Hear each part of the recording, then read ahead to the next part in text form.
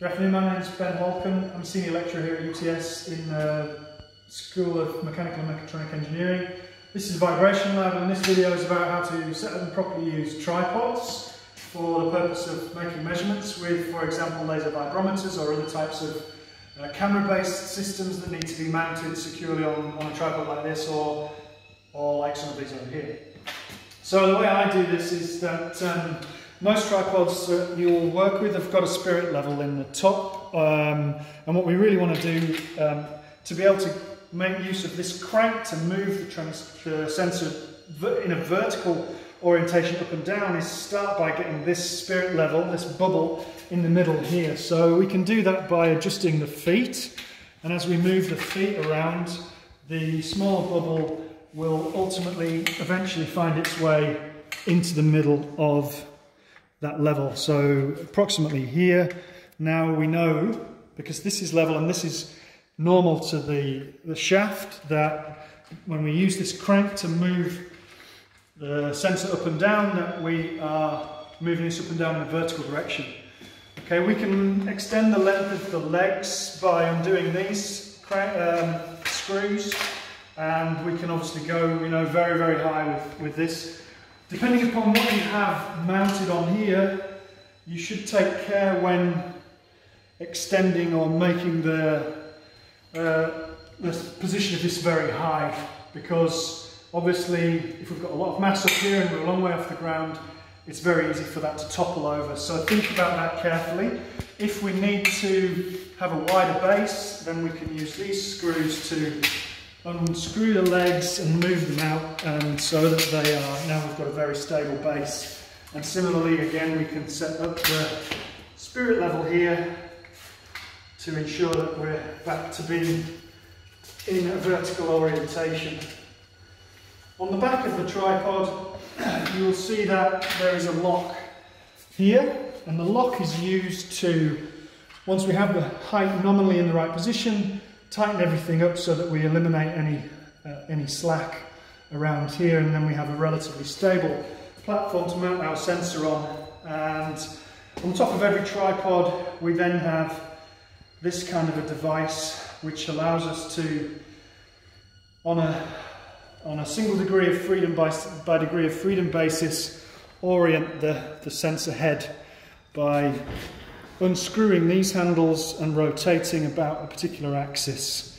Again, there are a couple of spirit levels here on two sides of this plate, such that when we have got this set up, we can have this also level, and we can close off those. So now that this is vertical and this is normal to this and also level, this one will allow us to rotate this, and the pointing of the sensor, which might be a camera or a laser vibrometer, is now in a vertical plane.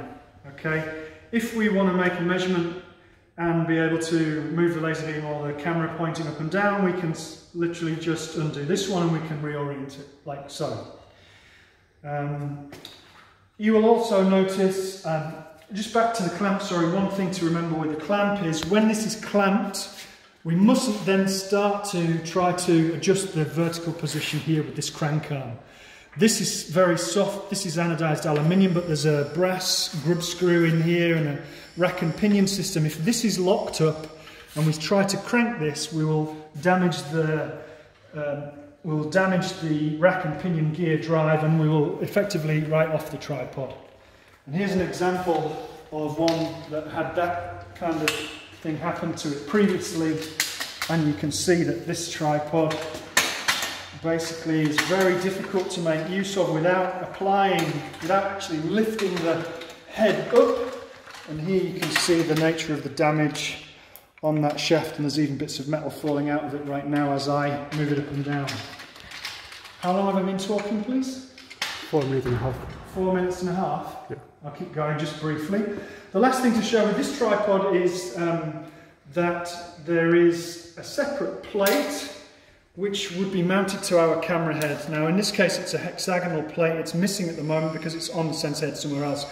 The plate essentially will slot in here, will collapse down or sit flat and push this pin, which allows this cam to rotate, and then that is locked and means that the device cannot fall off the tripod or get knocked off inadvertently, and that's very important to make use of that correctly.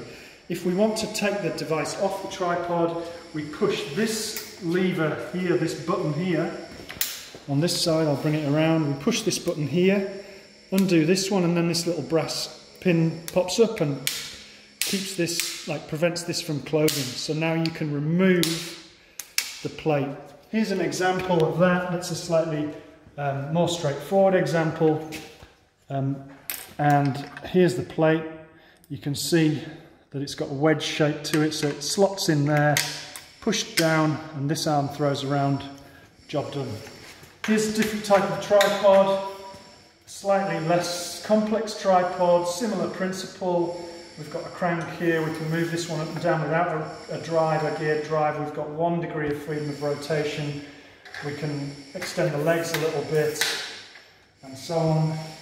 And last example of a tripod that I'll show you is this one, which we have 2 of. These are also very nice tripods, Manfrotto tripods. This, again, 2, you can lengthen the legs. These buttons can be pushed in to allow the leg to come out further, so we get a more stable base, and there are several positions. You can hear them cranking as they go back in.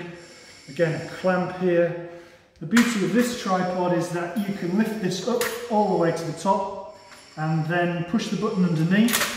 This all then comes out of the top. This one folds over and can be pushed back through like this. Tighten this one back up, and then we can now mount, for example, over the centre line, obviously taking care that if we have a lot of mass on the end of here, we have to be careful that it's still stable, okay, that we don't over rotate or make it unstable and it falls over and damages the instruments. Okay, but those are quite nice for lightweight devices where we want to make a measurement, for example, directly over a sample which might be on the floor. Okay, so that's an overview of tripods that we have in Vibration Lab, how to use them, how to set them up safely and look after them so that they're there for the rest of people to enjoy the use of in the future. Thank you.